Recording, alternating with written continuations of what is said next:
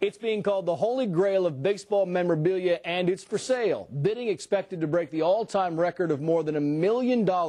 It's an authentic lineup plaque with the ultimate fantasy baseball team, and it's signed by 9 of the greatest players to ever grace the game, including the Babe, the Splendid Splinter, and Cy. Here now, live in Studio B, Dan Geladian. He's the CEO of freesell.com, and if you go wider, this is the big thing right here. And you look at these things, and it's kind of mind-boggling because you have Ty Cobb, you have Ted Williams, you have Honus Wagner, you have Rogers Hornsby, you have the Babe up there. These things have all been legitimized, right? Correct, by Upper Deck. And they are the preeminent legitimizers. So Absolutely. Whoever buys this knows this thing is real. Correct. Now, why are they selling it? Why are you selling it? This piece was put together as a grand prize. The Upper Deck made millions of cards, and there was only one to redeem this. And the vice president of Upper Deck calls it the most important piece of baseball autograph memorabilia in the hobby, bar none. Yeah. So freesell.com, and right now we're going till January 1st, you said? December 3rd, New Year's Eve. New Year's Eve, and what's the bidding at right now? Right now it's at $99,000. And you expect it to go above $1 million, and why is that? We're hoping that it will, because there's no other piece, there's no other comparable piece like it in the world, period. Even Mark McGwire's 70th.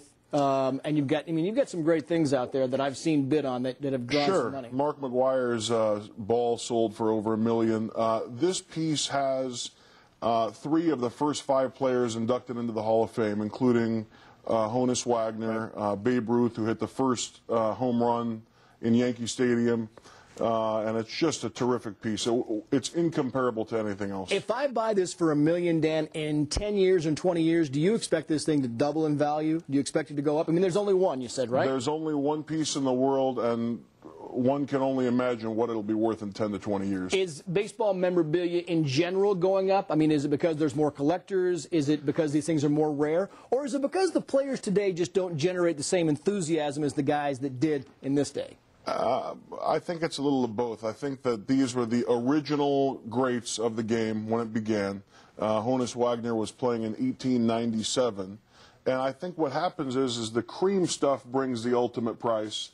And the stuff where there's millions of it, maybe the price will settle. What about, I mean, I know you know this, are you looking forward to Barry Bonds' 756th home run? I mean, I got to believe it's not going to be as valuable this year as we thought it would be 5 years ago.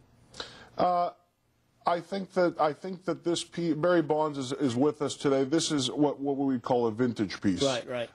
Everyone included is playing in the big leagues in the sky, and Barry Bonds is still with us today, so that's what makes it.